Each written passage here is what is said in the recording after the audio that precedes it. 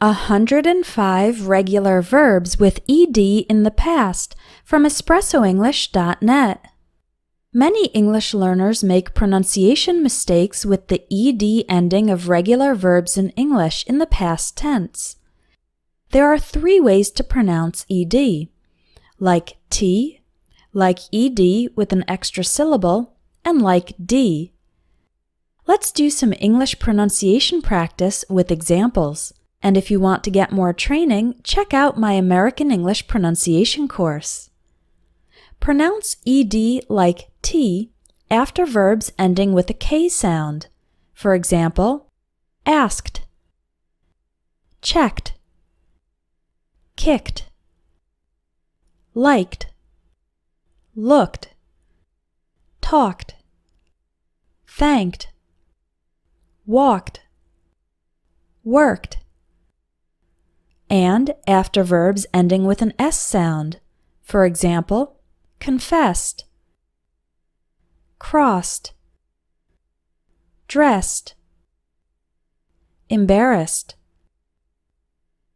guessed, impressed, increased, missed, passed, promised. Remember that the letter C in English can also sometimes have an S sound. For example, announced, danced, forced, influenced, introduced, noticed, reduced. We also pronounce ed like T after verbs ending with an SH sound. For example, brushed, crashed, punished, pushed, rushed, and after verbs ending with a CH sound. For example, matched, punched, reached, searched, as well as after verbs ending with an F sound or an X sound, such as laughed, fixed, relaxed. We pronounce ed like id with an extra syllable after verbs ending with a T sound, such as accepted, appreciated, cheated, connected, excited, interrupted, invented, rejected, started, waited,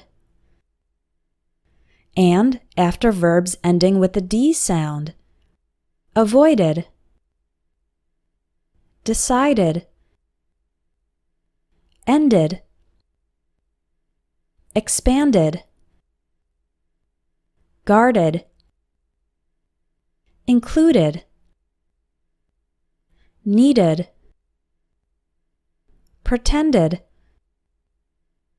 reminded, succeeded. And we pronounce ed like D without adding an extra syllable after all other English verbs that don't fit into the first 2 categories. Look at the difference between these 2 verbs. To form the past of appear, we say appeared. Both appear and appeared have 2 syllables each.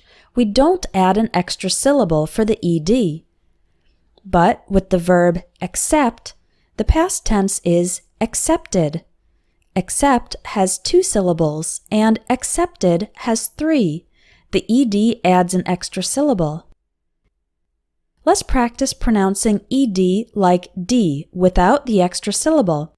This happens after verbs ending with an R sound. Appeared, compared, considered, entered, remembered, and after verbs ending with the V sound. Arrived, received, observed, improved, saved, as well as after verbs ending with the Z sound. Advised, buzzed, paused, raised, sneezed. It's the same for verbs ending with an L, M, or N sound. For example, killed, pulled, traveled, claimed, jammed, burned, examined, explained, turned, warned, and after verbs ending with the vowel sound. Borrowed, annoyed, cried, glued, carried, weighed. We also pronounce ed like d after verbs ending with the B, G, or J sound.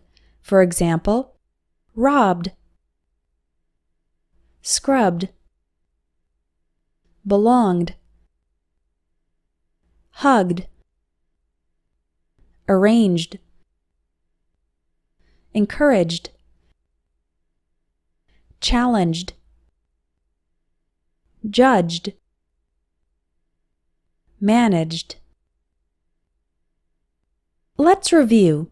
The ed ending only adds an extra syllable when after a verb ending with T or D, such as want and wanted, decide and decided. In all other cases, it does not add an extra syllable. Miss becomes missed. Receive becomes received. To improve your speaking further, join my American English pronunciation course. You can train your pronunciation and get an evaluation at the end.